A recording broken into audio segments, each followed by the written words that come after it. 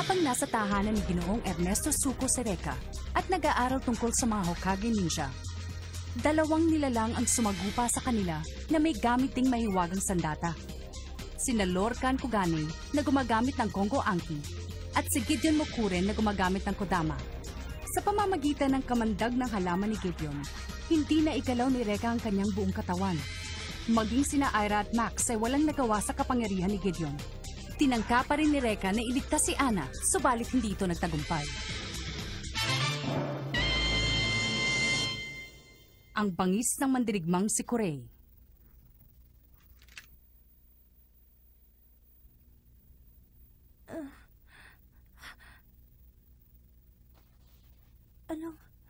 Nasaan ako?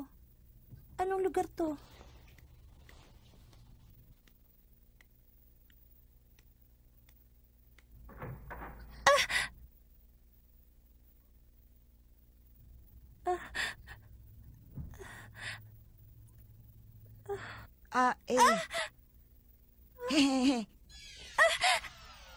Sino ka?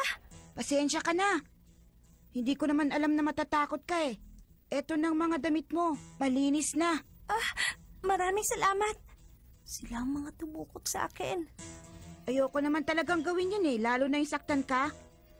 Kaya lang, kailangan naming sumunod sa bawat utos ni Corey. Corey? Tsaka yun nga palang mga kaibigan mong naiwan, mabubuhay silang lahat. Ikaw yung nagligtas sa kanila?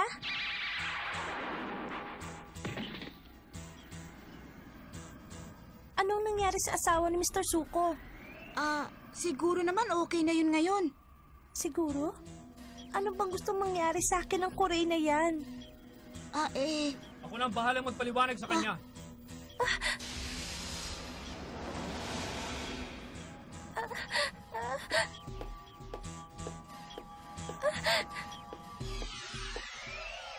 Ako, si Corey. Prinsesa!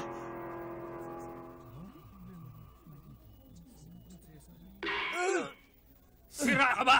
Nasa ospital ka? Ang ingay-ingay mo? Hindi niyo naman kailangan gawin yun eh. Ospital? May tumawag sa akin sa bahay.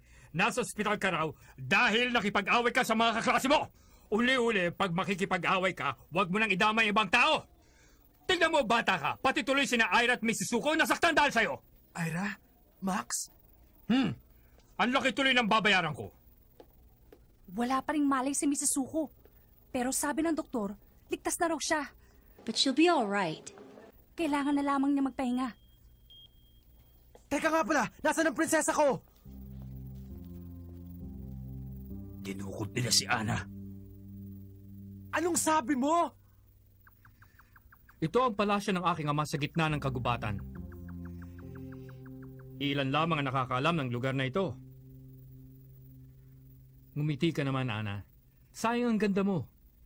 Ipagpamanin mo ang nangyari kanina. Yung babaeng sinasabi mo. Ligtas na siya at nagpapahinga. Huwag kang mag-alala. Walang nangyaring masama sa mga kaibigan mo dahil hindi ko ito pinahintulutan. Salamat at walang nangyaring masama sa kanila. Yan si Augustus Mori, ang aking ama.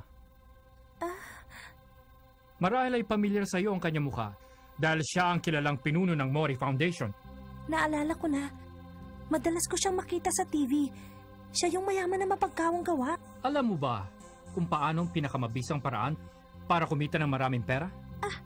Gamitin mo ito sa mga masasamang paraan, sa pandaraya, pangingikil, at panlilinlang. Kung kinakailangan tapakan at durugin ang sinumang humadlang sa iyong daraanan. At minsan, kakailanganin mo rin ang pumatay. Sa ganoong paraan nakamit ng aking ama ang kanyang yaman at kapangyarihan. Ako naman ang tumatayong kanang kamay at tagapangasiwa ng lahat ng ito. Ang ibig niyang sabihin, nakapatay na sila. Huwag kang matakot sa akin, Ana. Ang mabuti pa inumin mo na muna ang iyong tsaa bago yan lumamig.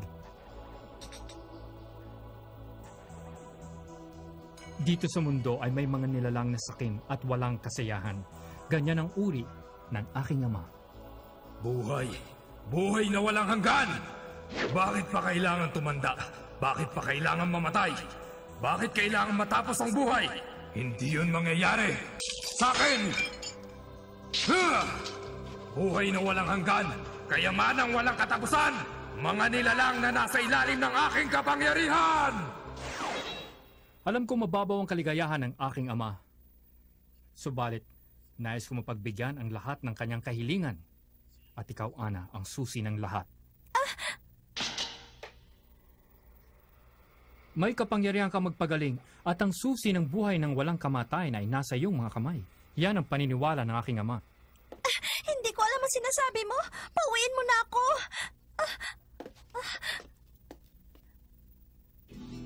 May nilagay siya sa tsaa. Kung hindi mo mamasamain, kailangan kong suriin ang buo mong katawan, Ana.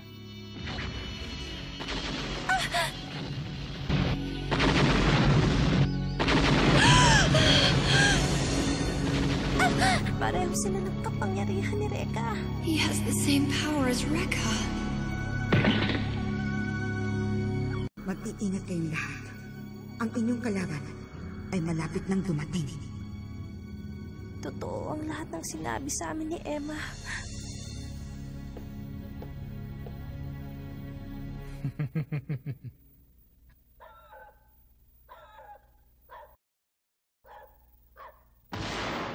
Emma Kagihoshi! Magpakita ka sa akin! Hindi ba lagi mo akong binabantayan? Ngayon ka magpakita sa akin! Nasaan ka na?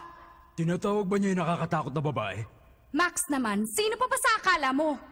Nung una, kami ni Ira ang pinaglaban mo. Sumunod, kami naman dalawa ni Dylan. Sabihin mo nga sa akin kung pakana mong lahat ng ito. Sabihin mo! Reca, tigilan mo na nga yan. Hindi na yung darating. Oo nga. Tsaka pag dumarating yun, palagi may masamang nangyayari. Tumigil kayo!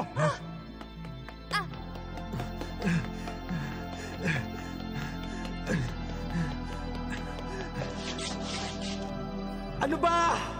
Saan mo tinago, prinsesa ko? Reca, Duwag ka ba? Bakit hindi ka ngayon magpakita sa akin?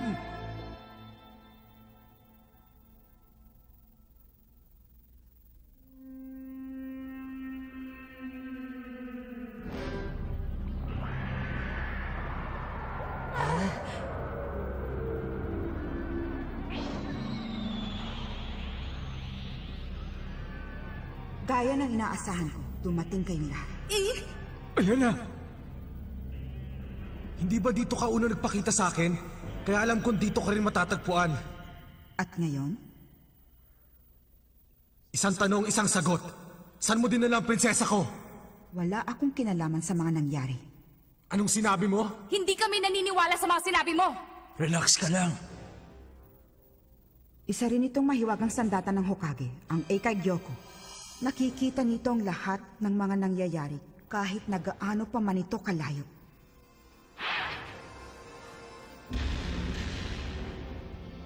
Yan ang naganap 5 oras lang nakakaraan. Prinsesa! Saan yan?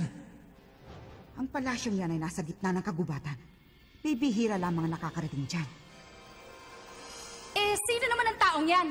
Pangit siguro kaya nakamaskara. Ang kanyang pangalan ay Kurei. Kure? Si Ana at ang guro ninyo ay dinukot ng mga tauhan Kurei. Ano naman ang ginagawa nila ngayon? Sa kasamaang palad, hindi ko makita ang loob ng palasyo. Pero sigurado ko na hindi nila papatayin si Ana dahil interesado si Kurei sa kapangyarihan ni Ana na magpagaling. Saan ka pupunta, Reca? Huwag mo nang itanong dahil alam mo na ang sagot. Ililigtas ko ang aking prinsesa. Huh? Nasisiraan ka na bang talaga? Pag pumunta ka sa palasyong yon, hindi ka mananalo sa kanila. Bakit? Meron pa bang ibang paraan? Ako ang kanyang ninja. Hindi pwedeng tumangan na lang ako dito at walang gawin habang pinahihirapan nila ang aking prinsesa. Kung kinakailangan ibigay ko ang aking buhay, gagawin ko, maibalik ko lang siya. Hindi mo alam kung gaano kalakas ang kapangyarihan ni Kurei. Mamamatay ka. Reca, Aalis ako kahit ano pang mangyari. Dahil ako, ang kanyang ninja. Reca!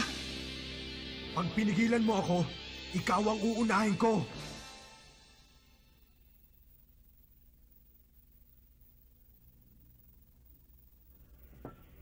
Nauunawaan ko. Pero ipangako mo muna sa akin. Ano yun? Kapag nalaman mo na ang kapangyarihan ni Corey ay mas malakas kaysa sa'yo, umatras ka ng laban. Umatras? Hindi ako ganong klaseng tao! Paano pag namatay ka? Sinong maiiwan para magligtas sa kanya? Kailangan mo matutong maghintay ng tamang panahon. Yan ang ibig sabihin ng nin sa salitang ninja, ang maghintay. Alam ko, Emma. Maraming salamat sa payo mo. Akala ko kasi nung una kalaban ka, pero ngayon iba na ang tingin ko sa'yo. Emma? Ha? Marami akong gustong malaman. Sana ikaw na ang sumagot sa mga tanong ngayon sa pagbalik ko. Oo.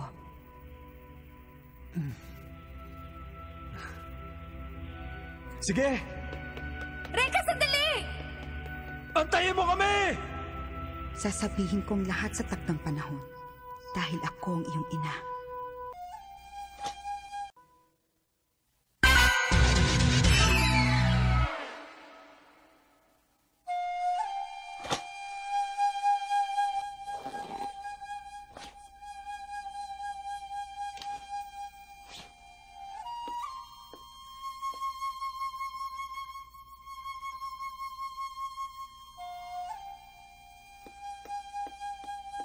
Ang badoy-badoy naman ang suot mo, pare.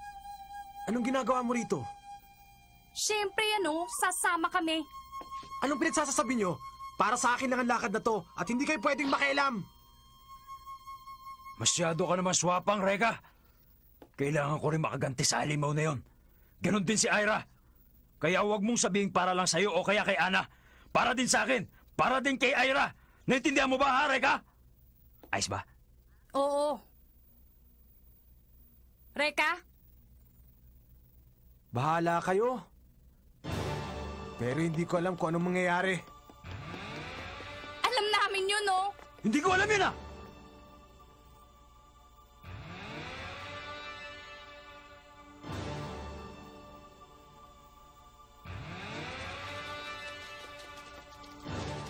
Antayin mo ako, prinsesa.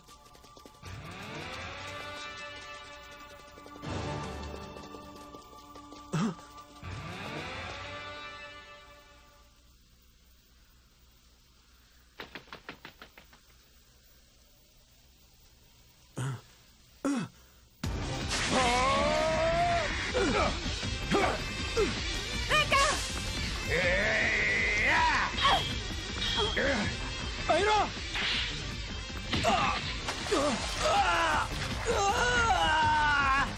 Max!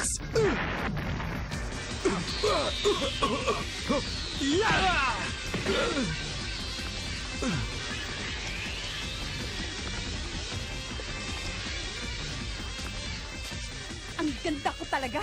Biruin mo 3 lalaki nagkakandara pa sa akin.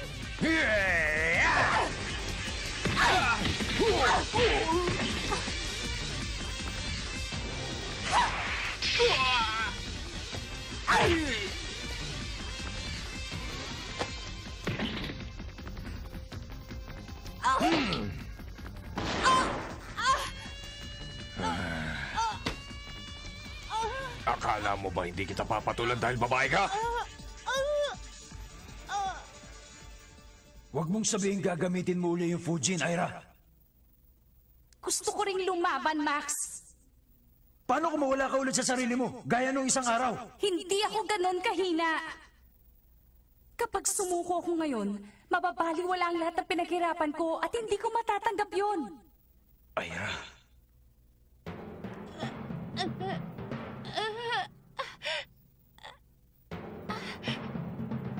Makakaya ko.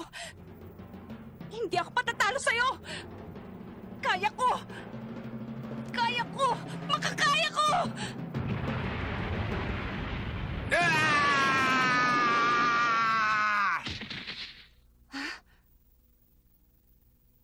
Wala naman nangyari sa akin. Ha?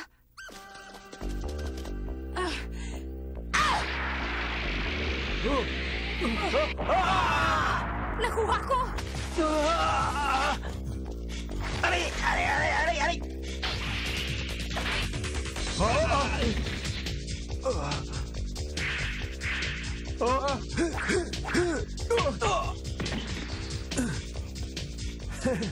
Reca!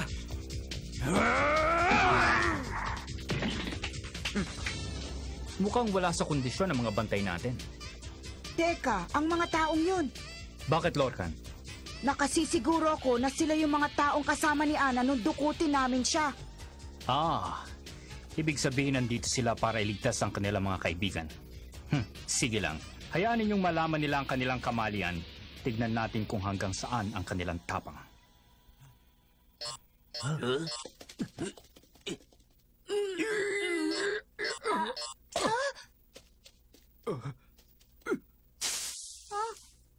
Ano nangyari sa mga yon? Hindi ko rin alam eh.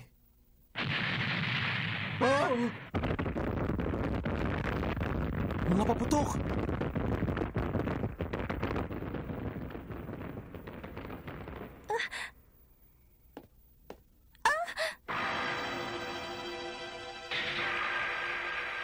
Anong nangyari doon? Kasamang sumabog dyan sa labas ang mga kaibigan mo. Ang isa sa kanila ay may kasuotan ng isang ninja. Si Reca. Hindi. Sabi ko naman sa'yo, walang sino man ang makakahadlang sa akin. Hindi totoo yan. Minsan ko na silang pinagbigyan pero hindi pa rin sila nagtanda. Tama lang ang nangyari sa kanila. Ganyan din ang sasapitin mo kapag hindi ka sumunod sa akin. Hindi. Sumunod ka lang sa akin at hindi ka masasaktan. Anong?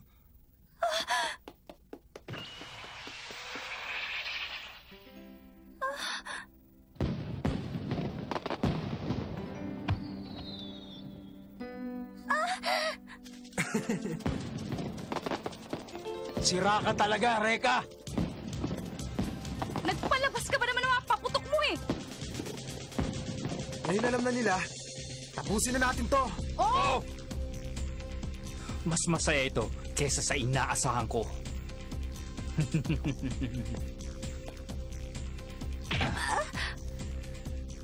Kailangan pa kitang pag-aralan mabuti.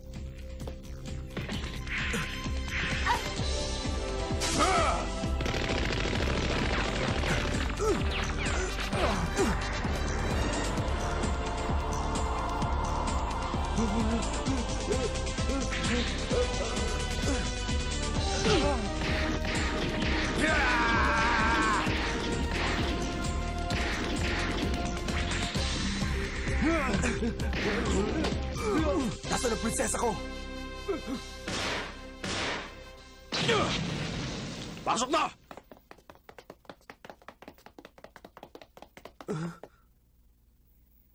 Walang tao dito. Hindi nila tayo pwedeng lokohin, no? Nakulong na tayo! Wala nang ibang daan kundi ang dumiretso.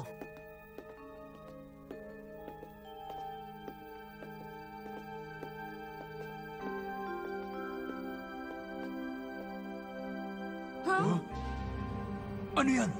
Eh di statwa! Alam ko yun, no? Pero bakit naman nakaharang sa dinadaanan natin? Di bale, tayo na!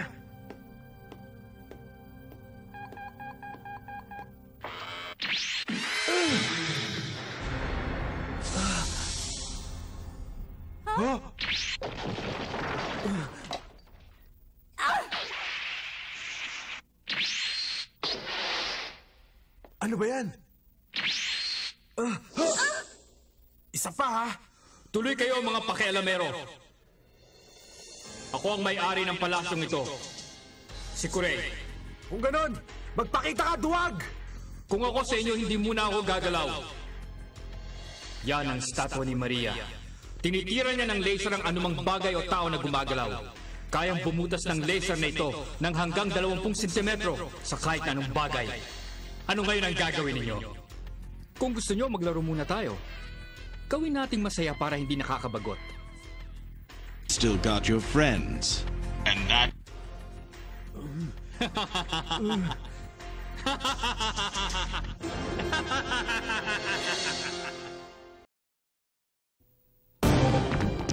Si Augustus Mori ay matagal nang naghahanap ng kasagutan kung paano magkakaroon ng buhay na walang kamatayan. Nang malaman niya ang tungkol kay Ana Yanagi, ang may kapangyarihang magpagaling, ay agad niya itong pinadukot sa kanyang anak na si Kurey. Inatasan naman ni Corey ang dalawa sa kanyang mga alagad na kunin si Ana. Pagamat sumumpa si Reca na ipagtatanggol si Ana, wala pa rin itong nagawa sa lakas ng mga kalaban. Sa bandang huli na pagkasunduan ni Reca, Ira at Max, nailigtas si Ana kahit na alam nilang mapanganib. Nagawa nilang makapasok sa loob ng palasyo ni Corey, subalit sinalubong naman sila ng isang estatwa na gumagamit ng laser para sumira ng bagay. Ang batong buhay sa paligsahang nakamamatay.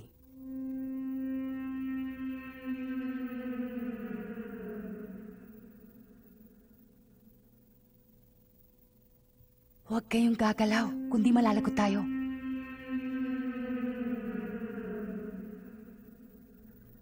Nangangati ng ilong ko ah.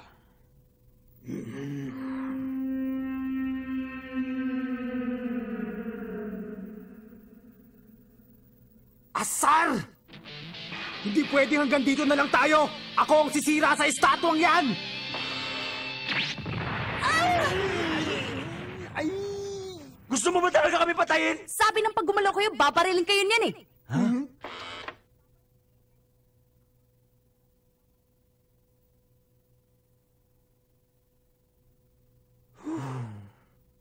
Ba't hindi na siya tumira? Napaso yata yung kamay ko eh. Buti nga sa'yo. Teka, hawak pa lang ang paputok, tinira na niya sa kamay si Reca. Pero kanina naitapon ko na ang panusok at saka pa lang siya tumira. Pareho lang naman ang bilis ng kilos namin ni Reca. Pero bakit yung panusok ang tinira na estatwa at hindi ako? Baka nandun ang sagot kung paano namin ito matatalo.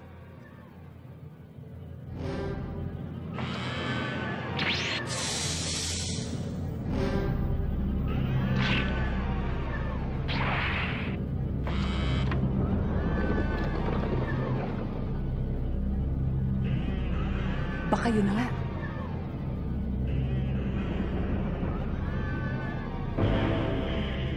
Susubukan ko.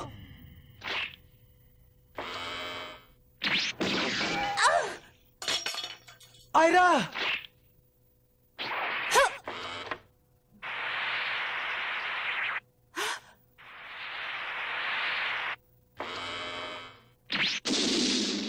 Ang galing mo rin ano?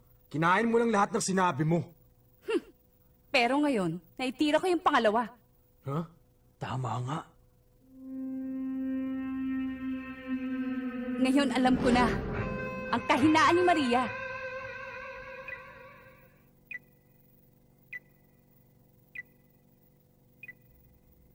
Lorcan, ilang mandirigmang may mahiwagang sandatang nandito ngayon? Huh? Ako, si Gideon, si Tadeo, at saka si Bridget Katashiro. 4 kaming lahat. Sabihin mo maganda silang lahat. Ano? Bakit pa? Hindi naman magtatagal ang mga yan eh. Iba ang nararamdaman ko. Palagay ko'y may mangyayaring nakakaaliw maya-maya. Napansin ko na hindi nito kayang tumira ng sunod-sunod. May 1 o 2 segundong pagitan mula sa unang tira bago sa ikalawang tira nito. Kaya naman pala nagawa mong maibato ang ikalawang palibol. Kayang-kaya pala eh. Kung pagtutulong-tulungan natin, matatalo ang estatwa. Ang kailangan lang timing. Sa pagkakataong ito, ako na ang magiging pain. Ano sinabi mo? Hindi pa pwede yun. Ako ang dapat na maging pain. Malakas ka lang pero mabagal ka pa rin kumilos eh. Hindi mo maiiwasan ng laser. Ako pa rin ang pinakamabilis kumilos eh. Patay na tayo, Max, kapag ikaw ang ginawang pain. Reca? Hindi. Sorry ha, pero totoo naman na mabilis kumilos si Ira at makakaiwas pa siya sa laser. May tiwala ako sa kanya. Ngayon, ako naman ang wawasak sa estatwa. Payag na ako. May tiwala rin ako kay Ira. Eto na. Huwag kayong kukurap dahil sa isang saglit lang tapos na to. Sige. Okay. Sige, tumira ka lang hanggang gusto mo. Hindi ako natatakot sa'yo. Patay kang bata ka! Ha! Ah! Ngayon na, Reca! Etong karit at kadena ko! Ikaw na tumapot sa kanya, Max!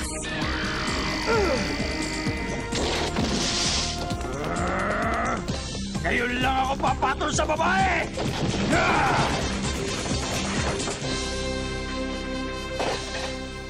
Yahoo! Ang galing na kooperasyon natin, parang Sesame Street!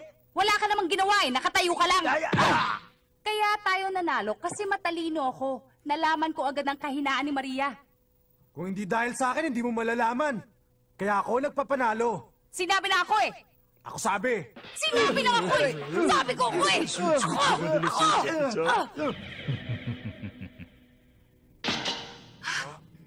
Pinahanga ninyo ako sa galing ng kombinasyon ninyong tatlo. Pero estatwa lang si Maria kaya madaling talunin. Hindi na magiging madali ang susunod ninyong laban. Kahit ano kaya namin. Paiiyakin ka namin mamaya pag nagkita tayo. Oo nga! Bilib din ako sa lakas ng loob ninyo. Sige na. Inaantay na kayo ni Katashiro sa kabilang kwarto. Katashiro? Sino naman yun? Wala akong pakialam kahit ano pang pangalan niya. Tatalunin ko yun, mailigtas ko lang aking prinsesa.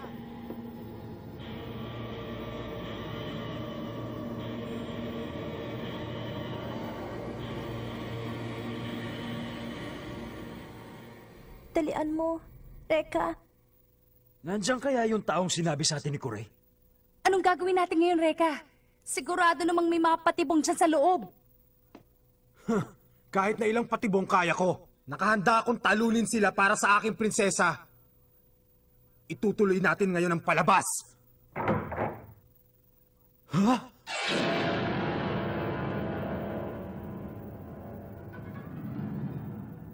Bakit hindi sila gumagalaw?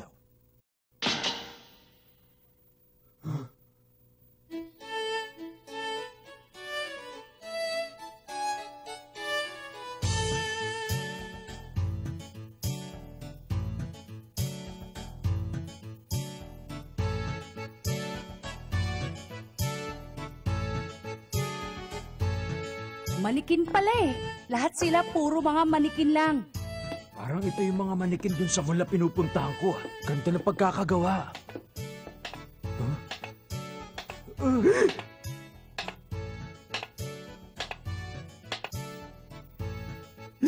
Baka ikaw yung kapatid ni Chucky ah. Lumayo ka sa akin! Maligayang pagdating sa silid ng mga manika. Wow! Walking na, talking doll pa! Naku naman, meron lang sigurong speaker sa loob ng manika. Kanina pa nga namin kayo inaantay. Tara, sumunod na kayo sa akin. Paano na? Wala na tayong magagawa. Harapin na natin yung taong mahilig makipaglaro sa manika, tara. Sigurado bansot din na may pakala nito. Narito na po ang mga bisita. Maraming salamat, Primela.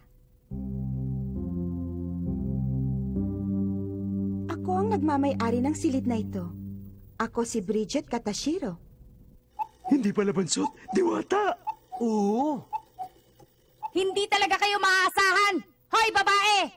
Kung ayaw mong masira yung maganda mong mukha, ituro mo na sa amin kung saan makikita si Kuray bago ako mawala ng pasensya sa pagpapakyut mo! Bakit ba masyado mainit ang ulo mo? Maupo ka muna. Ano ako, sira? Di bali na, hindi ako nagpunta dito para magkape. Sayang naman. Gusto ko lang kayo mapasaya sa mga huling sandali ng inyong buhay. Dito sa mundong ito. Huling sandali? Sa mundo? Oo. Tama kayo.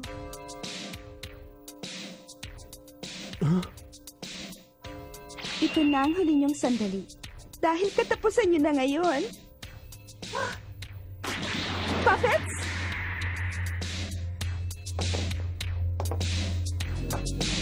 Huh? Buhay sila! Matatapos ang laban nang hindi man lang ako mapapagod.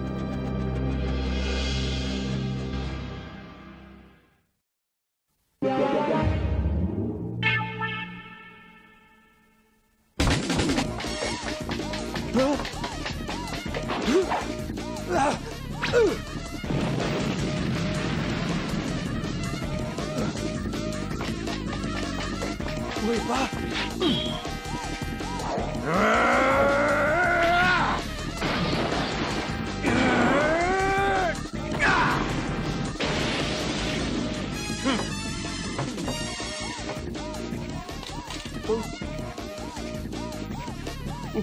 Wala nang ulo, pero nakatayo pa rin.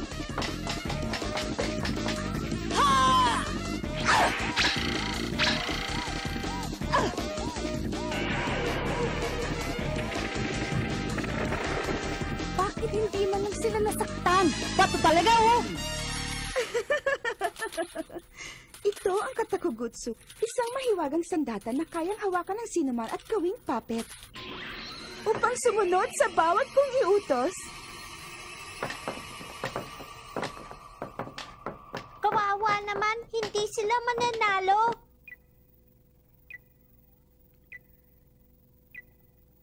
Hindi pala nila kaya ang ganong klaseng labanan. Mas mahina pala sila kesa sa aking inaasahan. Yeah! Takbo na!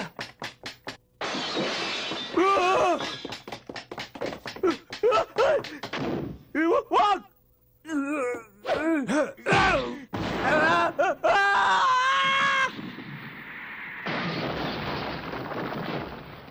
Sorry Ang kulit-kulit talaga ng mga yan, oh. Parang mas dumami pa yata sila.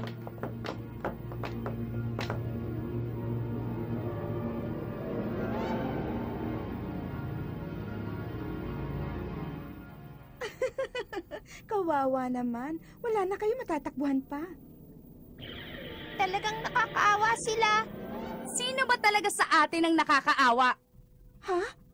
Sa tanda mong yan, naglalaro ka pa rin ng manika. At saka, maganda ka nga pero sinasayang mo lang ang ganda mo dahil nagtatrabaho ka sa mga kontrabida. Huh? Ako na ang tatapos sa mga manikang yan! Huh? Kanina ko pa nga inaantay na malagay kami sa ganitong posisyon eh. Ang akala mo ba naipit na kami dito? Max, Reca, lumayo muna kayo. Oo ba? Tara na. Kanina pa ako napipikas sa mga pinaggagagawa mo eh. Ngayon ako naman ang kikilos.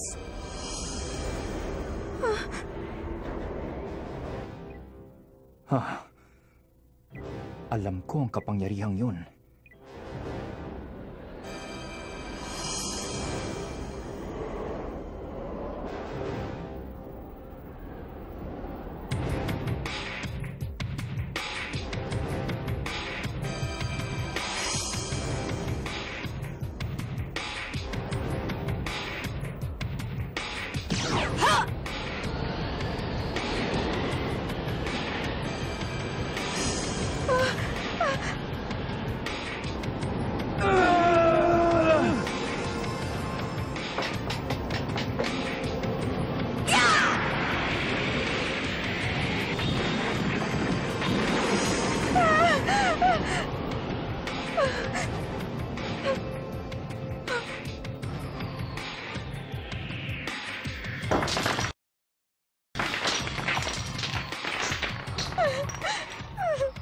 Hindi mo kayang talunin si Ira. Taglay niya. Ang isa sa mga makapangyarihan sandata ng Hokage, ang mahiwagang Fujin. Pero paano kaya niya nakuha ang ganoong kataas na uri ng sandata? Sabihin mo na itigil muna ang pagsuri kay Ana. Dahil niya siya sa aking silid ngayon din. Opo. Ang bangis mo talaga, Ira! Lalo pang lumakas sa kapangyarihan mo mula na maglaban tayo. Siyempre naman, hindi palaging ganun na lang. Kahit paano kailangan gumaling. Ang mga manika ako. Kawawa naman. Nadurog na silang lahat. Oo nga, wala na sila. Ngayong wala ka ng mga puppet na mapapaandar pa, sumuko ka na, dali mo na kami kay Kurei para makaharap siya. Yan ang akala mo. Ha? Sinira mo ng lahat ang aking pinaghirapan. Pinagputol-putol mo pa ang kanilang katawan. Hindi kita mapapatawad para sa aking mga manika at kay Kurei. Pinapangako kong tatapusin ko na kayong lahat. Reca, Max, wag na kayong makikialam. Pabayaan nyo na ako sa laban na ito. Ano sa palagay mo? Susunod ba tayo? Huwag na kailan tayo magagalit sa atin si Ira. At isa pa, ayoko rin namang manakit ng babae. Mag-iingat ka, Ira. Ira. Dahil ikaw ang unang dahilan kung bakit nasira ang lahat ng manika ko. Ikaw ang unahin kong patayin! Ang dami mo pang sinasabi. Tignan natin kung magagawa mo. Laban na!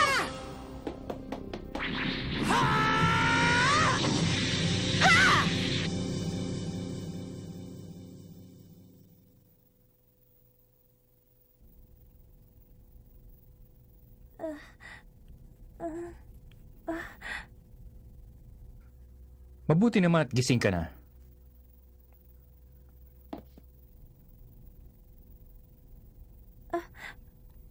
Anong nangyari sa kanila? Ano sa palagay mo ang nangyari? Patawad kung naging marahas ako kanina. Pinasuri lamang kita na parang medical check-up. Wala kang dapat alalahanin, Ana. Pareho ka pa rin ng dati. Ang mga mata niya, bakit parang may dinaramdam siya? Kaya lang, ang lahat ng mga nangyayari ngayon ay nakasalalay sa iyong isasagot mula ngayon. Si Ira!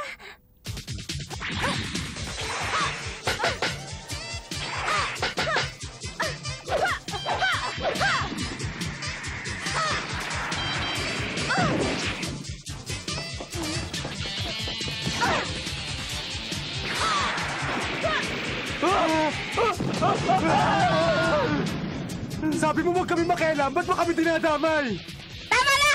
Nakikinood lang kayo! Dami na pang reklamo! Si Max! Pati si Reca! Nandito silang tatlo para iligtas ako. Mukhang kilala mo ang tatlong pangahas na yan. Sabihin mo nga, sino bang talaga sila, Ana?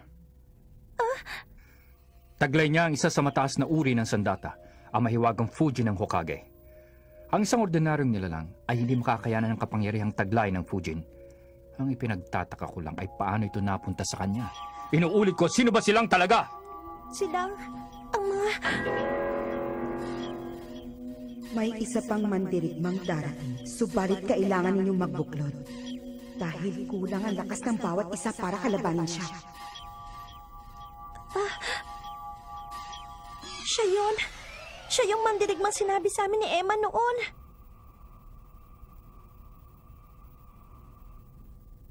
Mga kaibigan ko lang sila. Sigurado ka bang yan na ang sagot mo? Oo. Matibay din ang isang tono. Hayaan mong paglaruan ko muna sa sandali ko eh. Teka!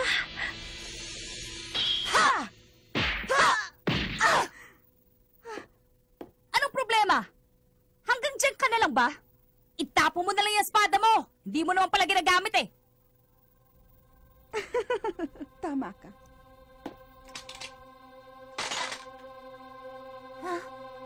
Utu-utu ka rin pala, no? Apa talaga iniinsulto mo ako, ha? Masyado mainit ang ulo mo. Ang mabuti pa ay ako na lang ang mapapaandar sa'yo. Bilang isang masunurin kong puppet.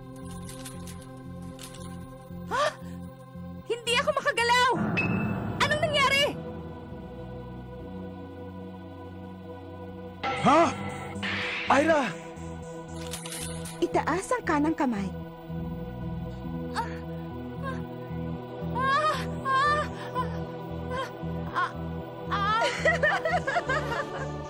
Ang akala mo siguro tumitira lang ako nang wala.